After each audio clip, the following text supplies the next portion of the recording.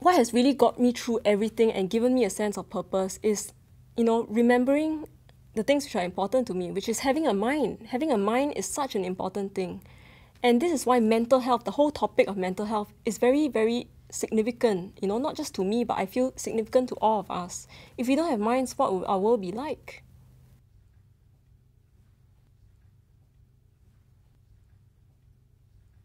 It's funny because I was never really told properly of my diagnosis. I heard it through my mother, who heard it through the doctors, and she didn't tell me. It was only when I asked her what happened that she told me that I was diagnosed with schizophrenia. That was in 2008.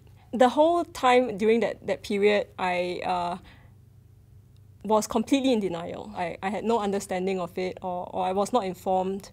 So I thought it was some kind of a plot against me. At the lowest point in my life, I was essentially homeless. I had been failing my exams, and thereafter was asked to leave my studies. That was a very difficult period in my life, especially when I was arrested by the police and then put in a padded cell for hours. I do not know how long. And the next day, brought to the Institute of Mental Health. Just being in the hospital, not knowing when I would get out, feeling a little bit like I was being imprisoned for no good reason. My sister and my brother came to visit me, and my sister could not help, but she was in tears. I missed out on family trips. I missed out on friends' wedding. And a part of me finds it difficult to forgive myself even for this, because your good friend only gets married once, So to actually miss out on that is regretful.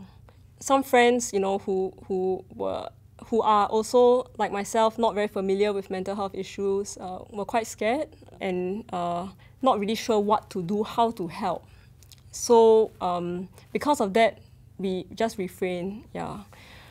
So that actually strengthens my belief that more education has to be done, more information has to be disseminated. When I wrote my book, the reason why I decided to publish it, and in my own name as well, which was a significant step, is because I realized that this is for other people. It's not just for myself, Because I've also been discriminated against on some occasions, I felt very strongly that I needed to go out and correct those misconceptions. So really, to share a true story of psychosis and schizophrenia, and also part of my advocacy work, right, is because I just want to show people that, please give people with mental health issues a chance, and people with mental health issues can lead a normal life just like anyone else.